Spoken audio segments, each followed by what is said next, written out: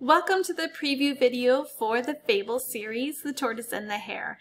This is Fable number 2 in this series. The first Fable is already on Teachers Pay Teachers. That one is The Boy Who Cried Wolf. So I'm going to go over the different things that are included in this product, and I'm also going to show you a few sneak peeks and behind the scenes so you know what you're getting into. When you purchase this, it's going to give you a PDF, and these are all the things that are included in the PDF. So we have everything that's included here on the front page.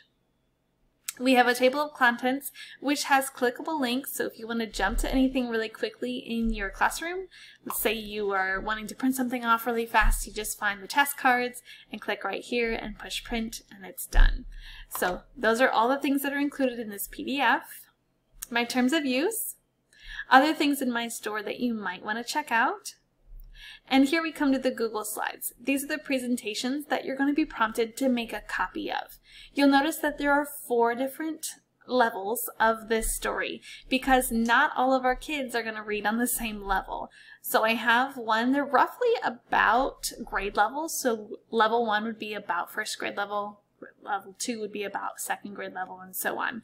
But they are also divided up into Lexile, guided reading, Fontes and Pinnell, grade level, and AR level. So what you're going to do is you're going to click on that. It's going to prompt you to make a copy. Make sure you are in your Google Drive that you want to be in. So let's say you have a different school Google Drive than your personal, which I do. I would want to make sure that I'm under my school.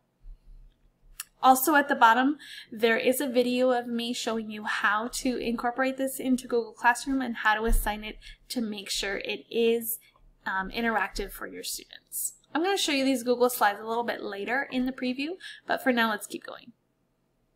Here we have the printable Tortoise and the Hare stories. They are also leveled. We have level 1 here, then level 2, level 3, and finally level 4. Then there are 12 task cards. You can either print these out and hang them around the room and do a little scoot with this, or you can print it out and make a little packet for your students so they can answer them at their seats. So we have 12 of them here. So there's the first 4, the second 4, and finally the third 4. And then included is a recording sheet for your students. I also included an answer sheet for you because we all know we hate looking up answers. We want this to be as quick and as efficient as possible. So I did include an answer sheet for you. These are for the task cards.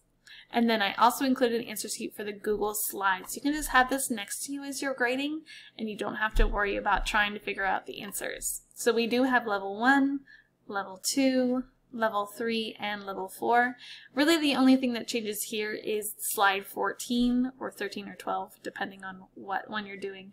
But this is the vocabulary slide. So those are different for the different levels. And then I also have included in here a video tutorial, actually several, that help you for anything that you're doing in here. So assigning to Google Classroom, that one was already up front. Tech tips that you're going to need to know for the Google Slides, and deleting and extending this to make it more than just one assignment. You can actually make this into a whole week study or even just a couple days study. So I'll show you how to do that right here in this video. So now I'm going to jump over and show you what's included in the Google Slides. So there are 4 different levels, as we've seen before. Once you click that link, it's going to prompt you to make a copy, and then it's going to store that into your Google Drive. So here we have level 1. Most of the slides are the same, except for the story, because the story does match the level, and the vocabulary slide, because the vocabulary does go with the level as well. So we have a direction video. This is for the students. All they do is click play, and then they actually see me manipulating my screen and sharing some tips and tricks with them so they know exactly what's expected of them. Then we have a title slide, and also we have the story split up over some screens because it is quite a lengthy text. Here in the corners you see that there are colors. These are going to be used as highlighters. They're going to be highlighting their evidence later on. And I'll show you the way that that works is they click and drag, and then they just extend the box to highlight whatever they want to. Excuse me. Now we'll go down and see some of the questions.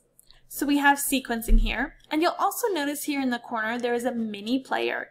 This helps them to know exactly what they need to be doing on each slide. So they're going to click on that, they're going to extend it to grow it, and then they can watch that video to see exactly what they need to do on each slide. The great thing about this is that it's personal for each of the slides. This one goes with the sequencing one, the next one goes with that slide, the following one goes with that slide. So they're all a little different to go with each slide.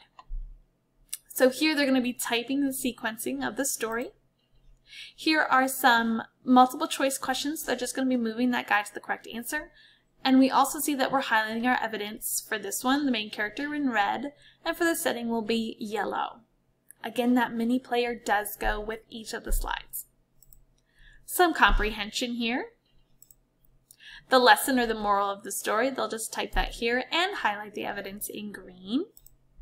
Character traits of the hare. Comprehension. Vocabulary, and this one is different for all of the levels because there are harder vocabulary words as you continue up. Story details, also highlighting our evidence in blue. Advice for the hare, and finally a last comprehension question. So I'm going to show you level 2, and this one is very, very similar apart from the story.